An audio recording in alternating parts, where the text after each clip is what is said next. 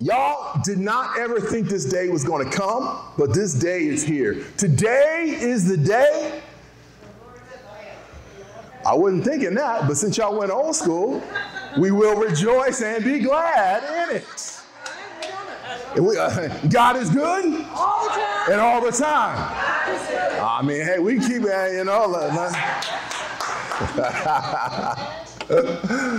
Oh boy. Man, hey, don't get me started. Don't get me started. I know it was the blood. All right, let me stop. All right. So, the day that I'm talking about is the day that you didn't think would ever get here, but today is the day. What day is that, Pastor? Today is the day that finally, say finally, after weeks and weeks and weeks of leaning and learning into the story and the journey and the testimony of David, today, David is finally going to face the giant. Okay. What? 6 weeks we're there. Okay. Can I tell you though a little secret? Sure. Just a little secret. I'm sure you know this by now. I spilled the beans a little bit last week, but even though we've literally spent 6 weeks looking at the real life story of David and Goliath, what we've really been doing over the last 6 weeks is we've been dealing with spiritual warfare. We've been dealing with spiritual warfare. See, every message over the last 6 weeks, every message going back to the very beginning. You remember when I said that if Satan can't take you out, he'll try to wear you out? Yeah. Remember that?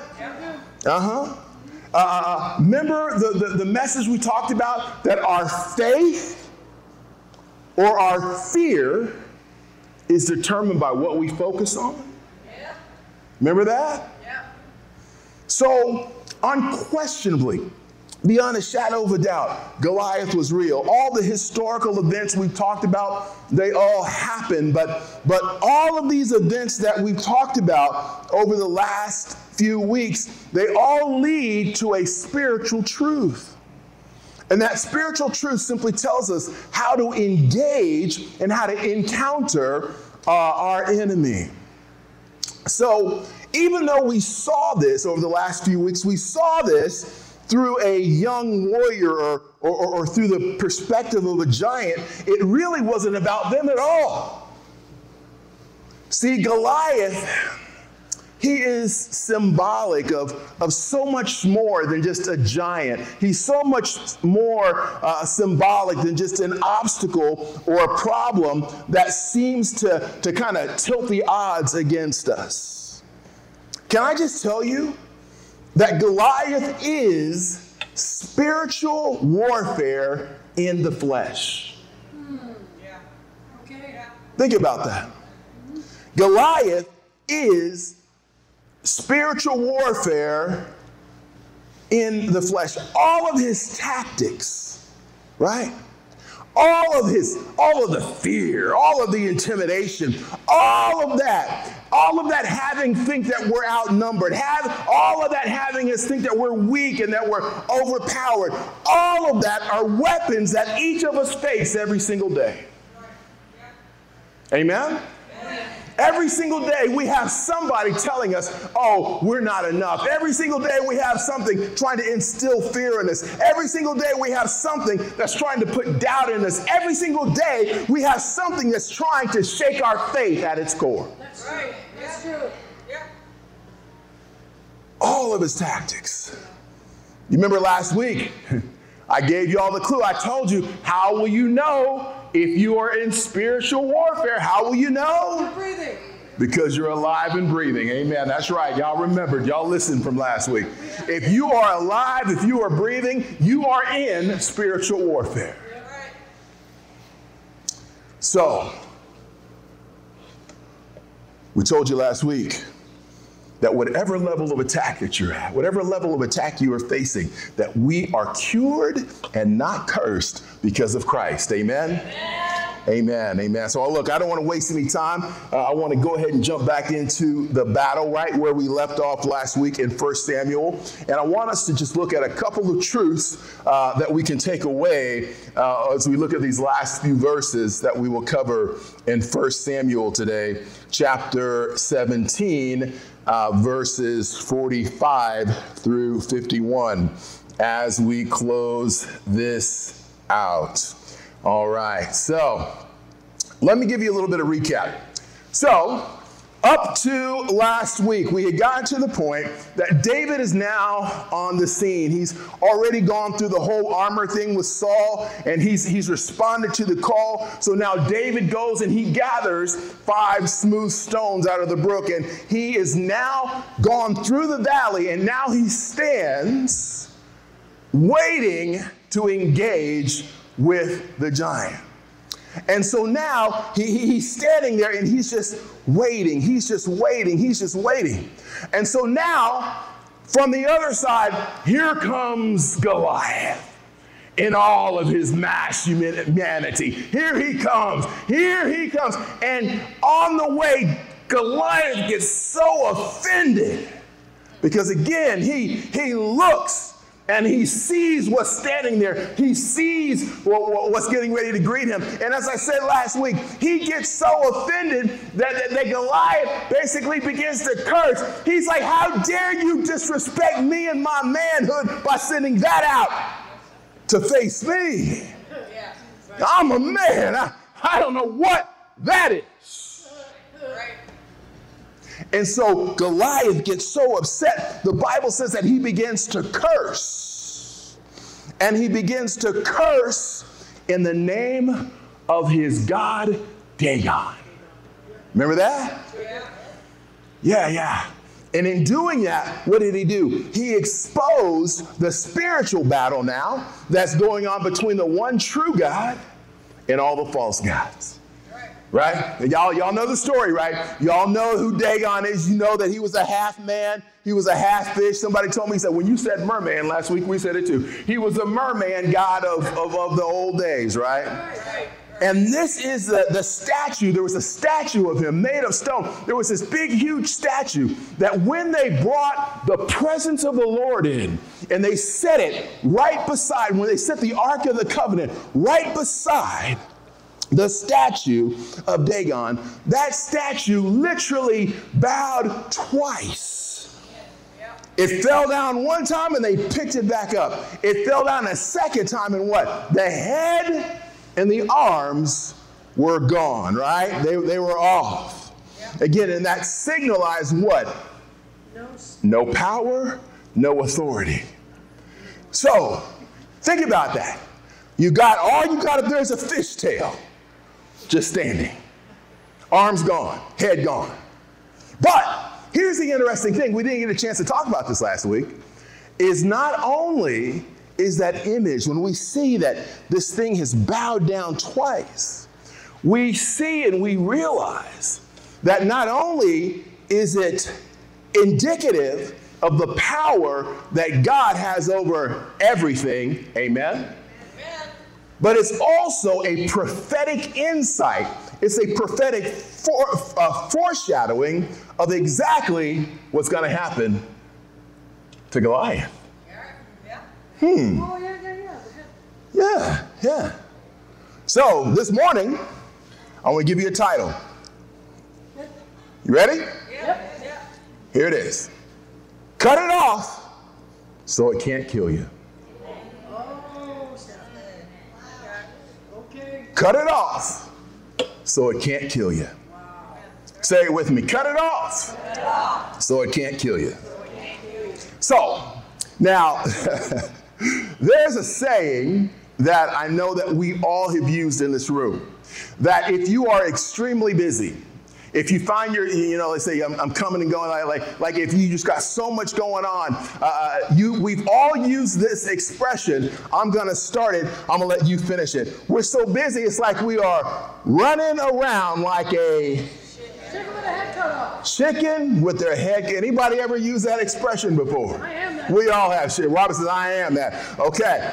So here's the deal. I didn't grow up on a farm, right? I'm a city boy, right? City boy.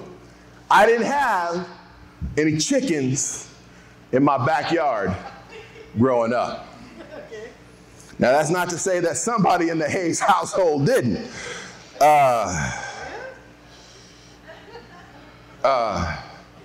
Someone had some chickens growing up in their backyard. Anybody have chickens in there? I know Jerry did. I didn't have to ask that. Who else had chickens? About a lot of y'all have chickens growing up. Okay. All right.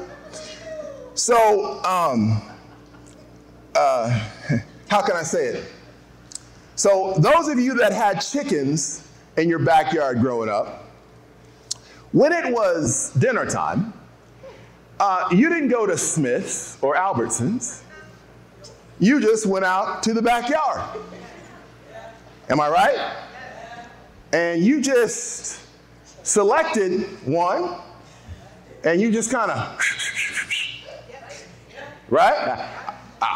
I didn't do it. I'm just, so far I'm getting yeses. That's okay. All right. Now I heard this. Now I don't know if this is true or not. I heard that if you were to remove the head or separate the head from the chicken, okay, that if you put the chicken on the ground, the chicken will run off, right? But somebody told me if it bumps into something that the meat is no longer good. Is that true? Y'all like, no, we still ate that joke, right? He bumped into 3 or 4. We still, we're talking this morning. Sabrina said there was it Ruth? Told you that there was a chicken that lived for what, 18 days? 18 months without a head. Oh my word. Oh wow. Well, that kind of proves the point. So here's the situation. You have a chicken without a head, still runs around, right? And what it shows us is this. The chicken shows us, watch this, there can still be life in the body without the head. I'm talking some spiritual principles now. There can still be life in the body even when the head is gone. Okay? Now, on a creepier note, not as if that wasn't creepy enough, I was watching a show the other day, and this guy, for some reason, he was hunting rattlesnakes. I hate snakes. Anybody like snakes? Ew. I'm not shaking your hand anymore.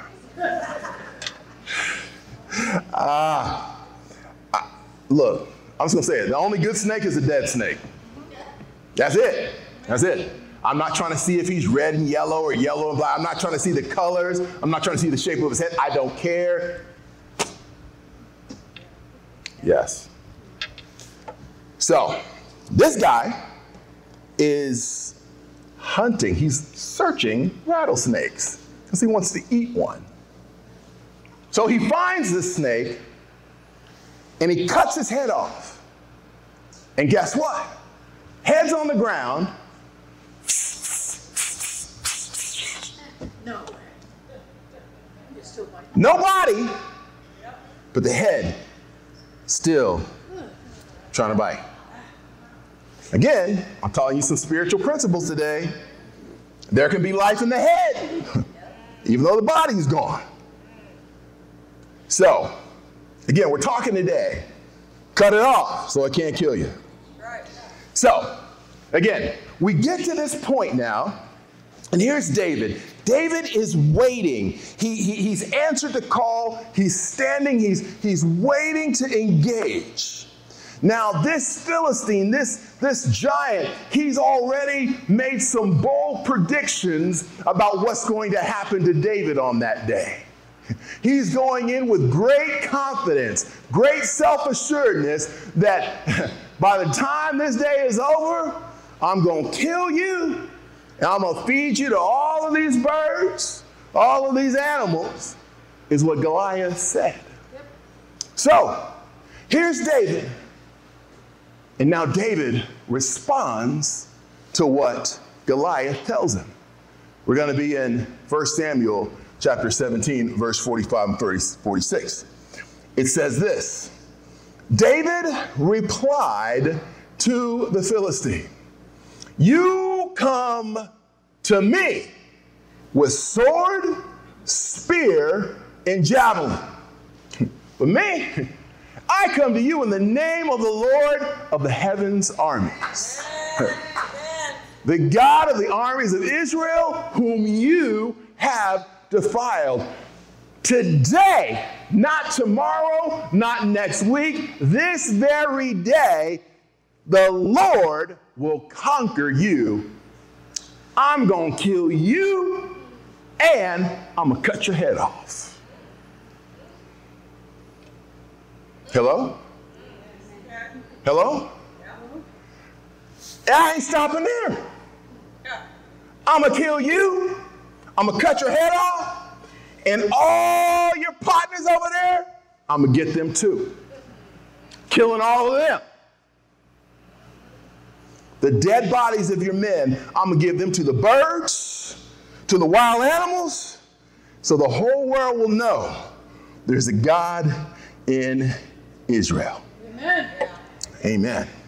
Now, as I was looking at this, I was praying, I was like, Lord, what's going on here? Give me some insight, give me some revelation. And the thing that the Lord kept pointing me was this, is that David mentions three things. David says that you come at me with sword, with spear, and javelin. Did y'all see that?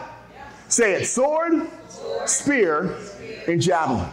So David says, you are coming at me with sword, with spear, and with javelin. And I started to think, like Lord, what does that mean? And the Lord began to kind of show it to me. It's like the sword, the spear, and the javelin, watch this, they were designed to hurt you from various distances. See, if you are close, I can use a sword. If you're not so close, I can use a spear. And if you're even further away, I can get you with a javelin. I can get you all three ways. See, the enemy, we're talking about spiritual warfare, right? See, the enemy moves the same way. The enemy's like, yeah, I can attack you at any distance. I can attack you close up. I can attack you if you're not so far. I can attack you if you are far away. In other words, okay, let me connect it even more. Enemy will attack you how many ways? Three different ways, right? Close, not so close, and even far. But watch this. The Lord revealed this to me. It's like the enemy is operating. He's saying this. Not only am I attacking you different distances, but watch this. I'm going to attack you through your past, through your present, and through your future. You got that right. Yep. That's close. The present, and then the future. So, David now speaks. And David, he speaks from a completely different place. Goliath is talking solely out of self-confidence. But David now speaks in confidence in God. That's right. Right? So David, I love this. This is so awesome. David turns around again and says, look, not only today, no, my brother. See, you aren't feeding me to the birds. No. See, I'm going to feed you to the birds. I'm going to feed you to the wild animals. I'm going to feed all of them to the birds too. Matter of fact, if you're an animal around these parts or a bird, it's going to be a good day because we're going to have a Philistine buffet for all of these animals and birds to eat as much, all you can eat.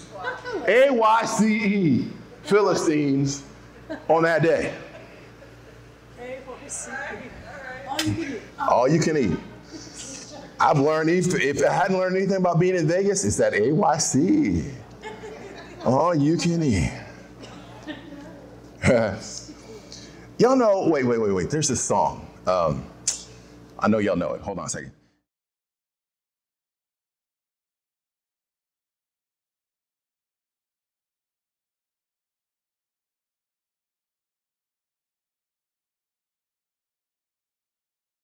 Just go ahead and add Philistines to that list, because that's what David is saying. I'm going to add Philistines along with my greens, my beans, and all. I'm going to add Philistines to it as well.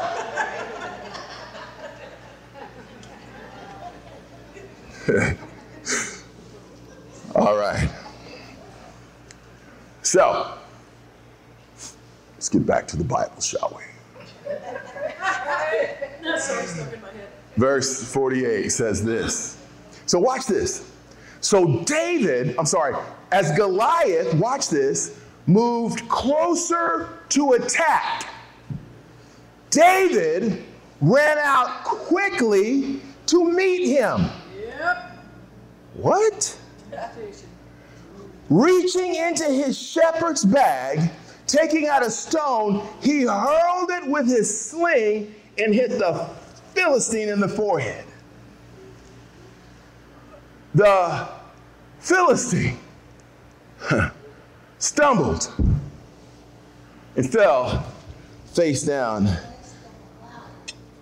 in the ground. Which brings me to my first point today, which is this. Spiritual warfare tips. You ready? Yes. Here it is. It's what's in the heart, not the hand. It's what's in the heart, not the hand. See, David, he had nothing but a sling and he had 5 smooth stones. And here he is, and he had tools that didn't seem like they'd be enough. I mean, this guy's got armor and he's got swords and spears and he's got all of this, and it wouldn't seem like a sling and stones are enough. But here's the thing. The thing is, it's not the weapons that bring victory. It was the heart of the guy that held the weapon. Amen. You see, the truth is this. Is long before David was a warrior, David was a worshiper. Right. He was a worshiper. See, David, he won this battle back when he was out there tending sheep. Back when he was out there, that's when he was out there worshiping is when he won this battle. Amen. So, now here's the application for us. See, the challenge for us is that everyone, and I mean everyone, I don't think there's somebody I'm talking to in here or somebody who's listening to me online right now that this is not applied to. But what I mean when I say everyone, I mean everyone measures everything by what we have in our hands. We all measure by our resources, by our talents, by our skill, by our looks. We measure everything by what we can see, by what's in our hands. We measure how much do I weigh? How much we measure. And the Bible says this, that man looks at the outside, but God looks at the heart. Amen? Yes. Amen. So here's my second observation today is this. So the Bible says again that David ran quickly out to meet him. Y'all see that? Yes. Here's the second thing when it comes to spiritual warfare. You ready? Yep. Run to the fight, not away from it. All right. Run to the fight and not away from it. Here is David standing there. Philistine comes and he starts running at the enemy. Why does David start running at the enemy? He starts running at the enemy for the same reason that you and I can run at the enemy. Because David knew beyond a shadow of a doubt that this fight wasn't his alone, that the victory belongs to the Lord. So what does that mean for us? What that means for us is simply this. Oftentimes, all of us, we all face our own type of Goliath. We all face the taunting. We all face the threats. We all face the mocking circumstances. We all face things that seem to be impossible. We all face situations that bring doubt or introduce fear into our life. So how are we to approach it when it happens? We're supposed to do like David does. Right? Yeah. But see, can I be honest with us?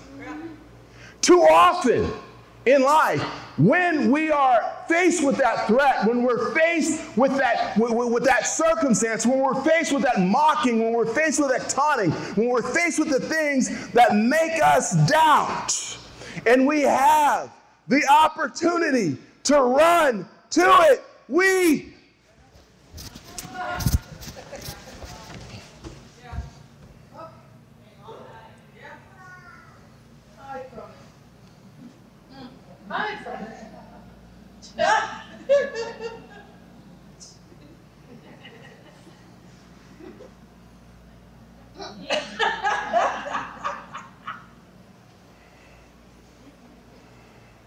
right? We have an opportunity to run to it, but we run away. We run away. You want to know how to confuse the devil? Sure. How you confuse the devil is simply this. Run toward him. Run toward him. The next time this stuff comes up, don't run away, run toward him. It will confuse the you-know-what out of him. Because he's going to see you running at him. He's going to be like, wait, hold up. Why isn't this working? The last time I threw that one at her, she turned tail and run. But today, why isn't it working? The last time I sent this circumstance in their life, why isn't it working? Faith. Amen. Faith. Because again, faith tells me that I haven't been, nor will I ever be alone. Faith tells me that victory belongs to Jesus. Amen. Faith tells me that I get a medal even though I hadn't done any work. Okay? Let me ask y'all something. Y'all know who Tyrese Halliburton is? Some of y'all don't know. Tyrese Halliburton. Y'all may not know him. He's a professional basketball player. He plays for the Indiana Pacers. And Tyrese was a member of the 2024 gold medal U.S. Olympic basketball team. That's impressive. Can I tell you something? Tyrese didn't play at all. He didn't play at all. Sat on the bench the whole time. You know what he had to say about it? Let me show you what he had to say. He said this. This is him and his medal. He said, when you ain't do nothing on a group project and you still get an A. He's got a good smile. When you didn't do nothing on a group project and you still get an A. In other words, we haven't done anything to be victorious, but yet somehow we still win. That's good. Amen? Yeah. Amen, baby. Where's that baby? Amen. What was you say? I see that baby back there. Amen. So here it is. I'll close out with this one. Here it is. Last verse. Wow.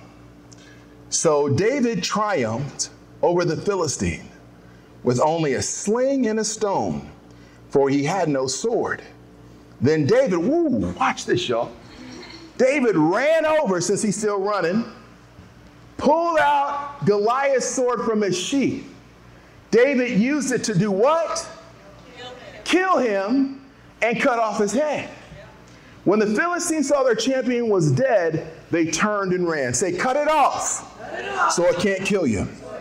So here it is. So David ran over and he stood over the Philistine. Again, he took the sword out, he drew the sheath out and cut off his head. Why did David do this? Because David made sure that the enemy was dead. Yeah. Did y'all see that? Right. See, nowhere before does it say that the stone killed him. Right. It says the stone sunk into his forehead. He was probably messed up. Stone says his stone made him fall over. But the Bible doesn't say he got hit with the stone and he died. No, it doesn't. No. Here it's very clear that this is where he's killed.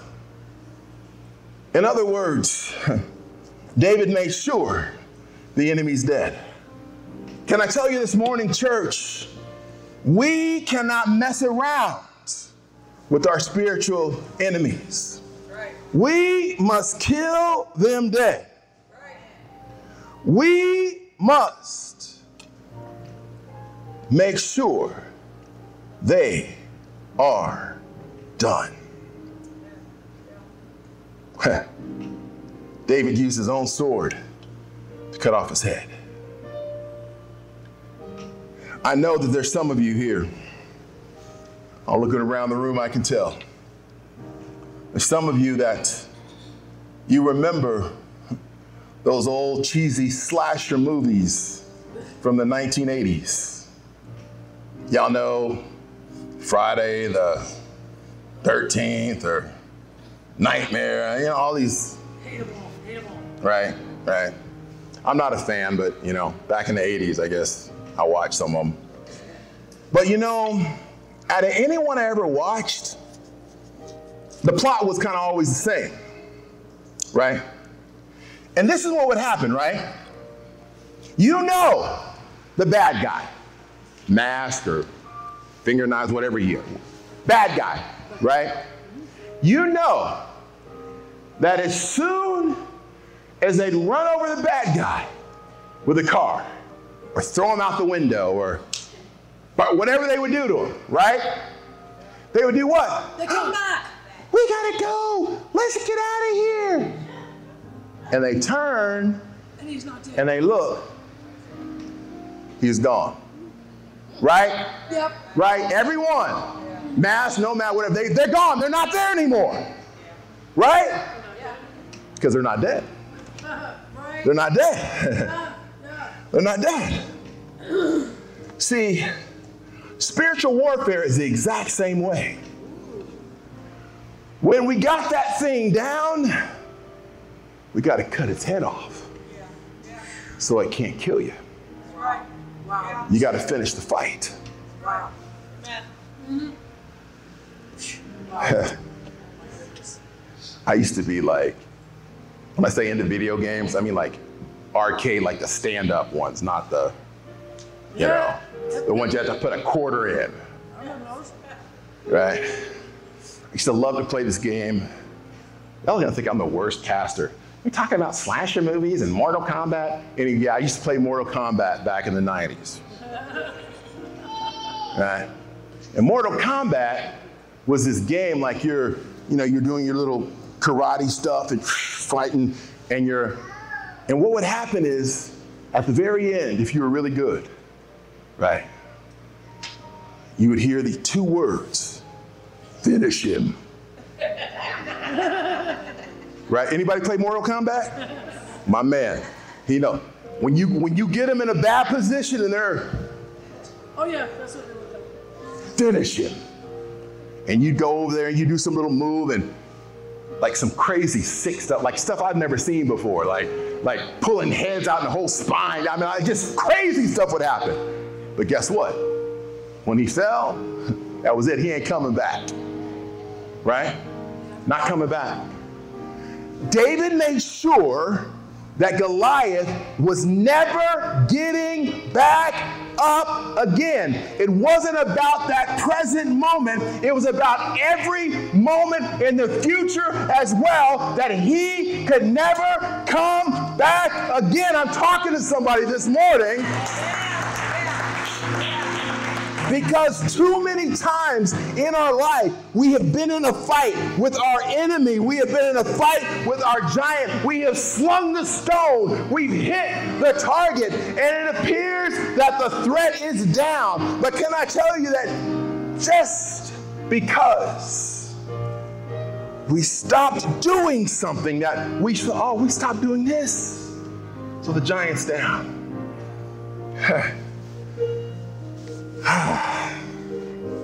See, if I'm real with you this morning, some of us in here think just because I stopped popping pills and the giant's down, just because I stopped puffing on the pipe, the addiction giant, he's down. But is his head cut off?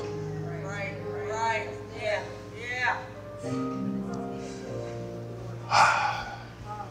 We stopped watching pornography. Yay! He's down. Giant must be done. His head off. Yeah, have you finished it? Or is he just laying there? It's been 3 weeks. Is he just laying there? Is he just laying there? We stop. Guess what? I'm not sleeping around outside of marriage anymore. I'm not married, but I'm not sleeping around with anybody. No. Cut the head off. Just cut the head off. So you're gonna, next time you look for him, what? He was just right here. It just.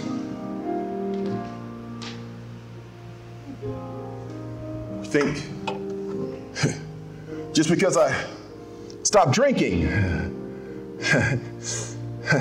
this week, but have I cut the head off? Amen. Can I tell you, in our spiritual battles, Jesus Christ did not die for us just to wound the enemy. Jesus died, and he had complete and total victory over the grave so that we can have complete and total victory over whatever giant is in our life.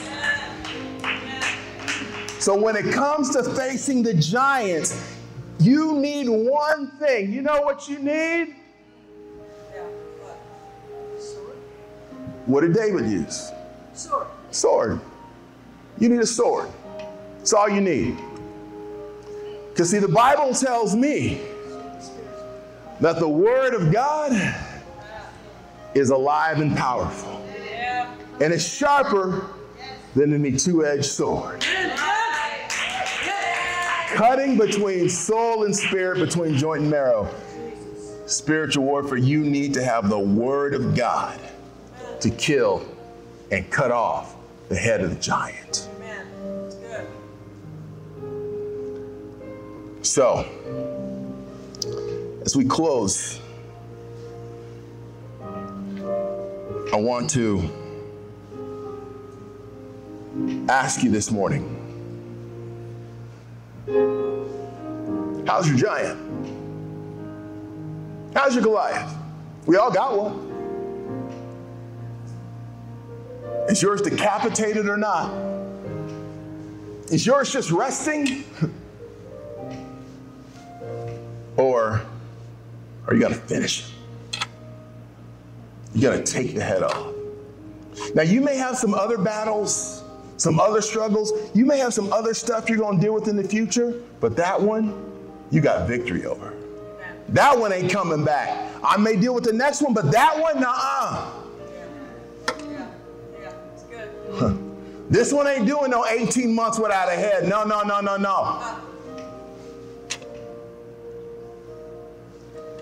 So this is what I want us to do as we get ready to close our time today. If this word was for you. If you look at your life and you say, you know, I'm tired of the same cycle. I do better, I fall back. I do better, I do. And it's like the same giant keeps popping his head up. Yeah, you knock it down for a while, but you never cut the head off. Again, I don't know what your issue is. Maybe I named it, maybe I didn't. But there's a giant. It's intimidating. It's trying to make you doubt, make you have fear. That you've run from before in the past. But today, the day is the day that you stop running, that you run toward it. Today's the day you take the sword, the word of God, and you cut its head off, because the word of God says you are more than a conqueror. So if that's you, if you have an issue, I don't know what it is, I'm not going to ask you. I just want you to stand on your feet wherever you are in the house this morning. I'm speaking to you. This message is for you today. God bless you all. Look at this. Wow. God bless you. Thank you, Lord. Thank you, Jesus. Thank you, Father. Jesus. Jesus, Jesus. Jesus, Jesus. Jesus, Jesus. The very fact that you're standing shows that you have the courage to run toward the giant. The fact that you have the courage right now shows that depending on Christ, you can have the victory. The fact that you're standing shows that you're determined to cut the head off that thing and not have that thing come back. If you're standing, will you just pray this prayer together? Dear Lord Jesus, thank you for overcoming the grave. Thank you for giving me the power to overcome my struggle. In the name of Jesus, I thank you for the strength. In the name of Jesus, I take the sword of the Word of God. And like David, I cut the head off the giant, off the threat, off the habit. I thank you, Lord, that that thing has no power, is dead, and cannot come back to harass me. I thank you, Father, that I'm free. I thank you, Father, that I'm filled. And I thank you, Father, that from this day forward, I walk with the sword of the Word of God. Thank you, Lord. I love you. In Jesus' name, amen. Amen. Give the Lord a hand this morning.